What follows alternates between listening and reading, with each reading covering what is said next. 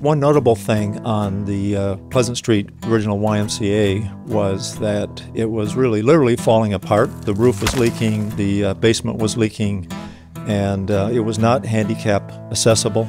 Down in the basement was our free weight room. One guy was lifting weights one day, and this old window just fell right on top of him. There was no teen center, there was no parking, and the building was basically 90 years old, ready to be torn down. My son learned to swim at the old Y. I carried the bucket seat up the stairs with the baby in it, those steps. With my real estate experience and financial experience, I tried to find a role where I could fill on the board, and that was a land search committee for a piece of land for the new YMCA. Dave was very insightful, very persistent. They had gone up a bunch of dead-end alleys, and they had great vigor in doing it, and Dave was not about to give up until a proper site was found. When we did the original deal with Forest City, where they gave us 3.5 acres, we were really excited. Our dream was having this beautiful little facility on the water in a campus setting where we could take advantage of the natural setting of the water, walking trails, and everything that you have up in Lakes Hill. In a partnership like ours with Forest City Development, we were attractive to them because if they couldn't get their permits, they could put the property to us, which meant that they could, for a pre-described number, sell it to us. Dave suggested to them that, hey, if they have a put, we'd like a call. And a call is simply, after a certain period of time, if the deal is not cemented, we could say, hey, Forest City, we'd like the whole property. And in fact, that is what happened. We gained control of the entire site, 21 acres.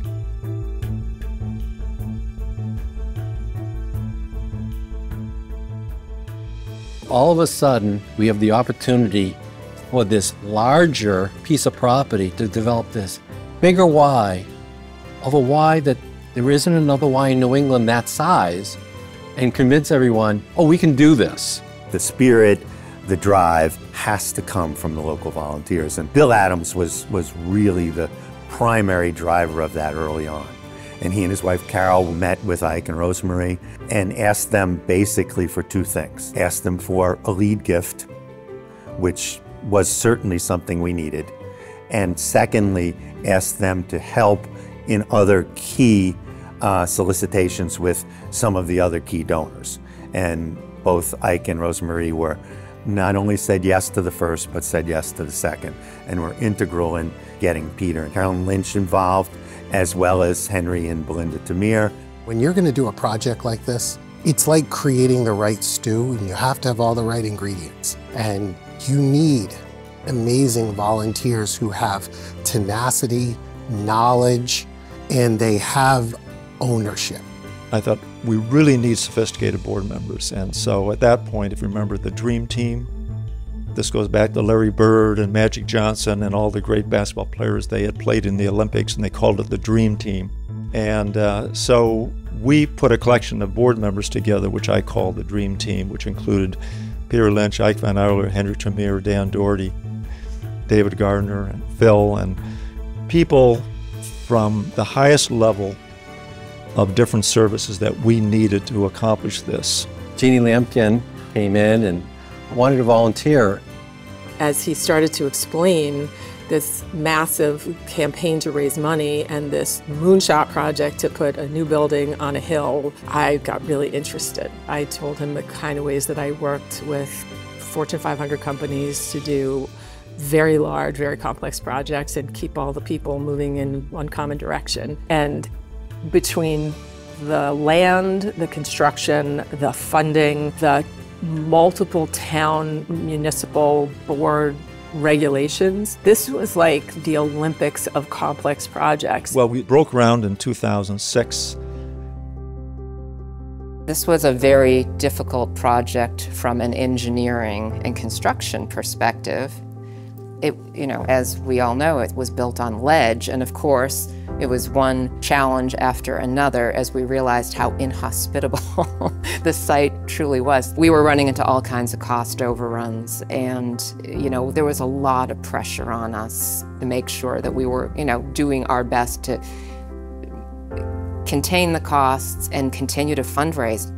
And one of the folks that was on our campaign committee, Buck Weaver, he said, "Hey, Paul, do you want to present to Swampscott Rotary?" He said, "Yeah." One guy, Dave Sherman, said he was interested. I had all the conceptual drawings, did the dog and pony show for everyone. And then afterwards, I went over to Dave to see if we could set up a time to meet. Now, at this point, he kind of raised his voice and said, "This is never going to happen. I've been hearing this for 20 years. Get out of here." But surprisingly, something resonated with him. A few months before we opened, we were still short on the campaign, and Dave passed away. And Paul Gorman called me and said, "There's this gentleman called Sherman who had passed on." He said, "Guess what? He left us $1 million for the YMCA." And I almost broke down in tears because at that point, we did have about $1 million gap. We had no idea where it was going to come from. And then 2 months later, Paul Gorman called me again and said, "Guess what?" I said, "What?" "We got another $1 million. So he ended up giving like $2.1 million. I guess the gist of it is, if you can start to have this persistence and build credibility, it resonates, especially in small communities.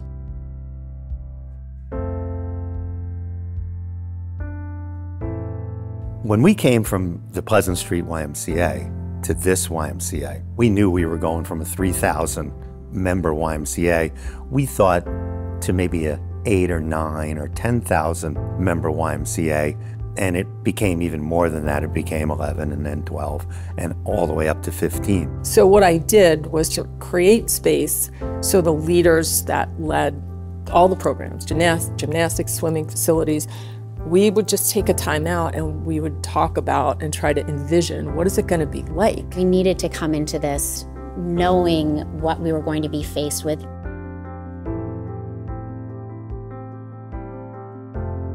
Here it is, the Y's open, there's people everywhere. How did that make you feel? I was proud as a peacock, and I really didn't deserve it because I've had such a tiny role in the whole thing. But I walked around like it was my home, and I'm the homeowner, and I had worked forever to get to this point. The energy that this building had, and it wasn't just the building, it was the people and the community. I looked up at the building, and the lights are on, and it's alive, and I just was so, wow, we did it. And I think everybody who's been involved in it, which are, 100 people, is probably one of the proudest events in their life, regardless of the success they've had outside their life in business or other professional organizations.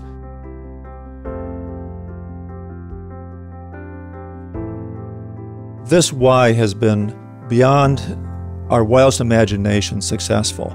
If you didn't have this significant sized building, you never could afford these programs, where health programs, senior programs, teen programs, daycare programs, and it has a platform which opens up the venue of support programs for almost every community need. I'm living here. I grew up here. I'm going to live here afterwards, so I wanted to make sure I wanted to maximize everything that we could.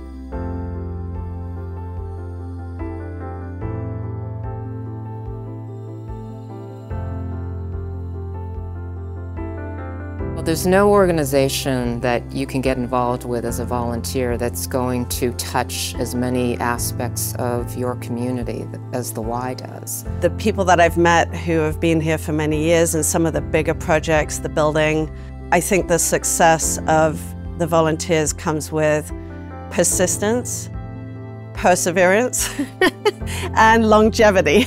My 20 years volunteering for the Y have been the most fulfilling. It's been one of the most fulfilling things I've done in my life. And it's, with the exception of my marriage, it's the longest thing I've done in my life.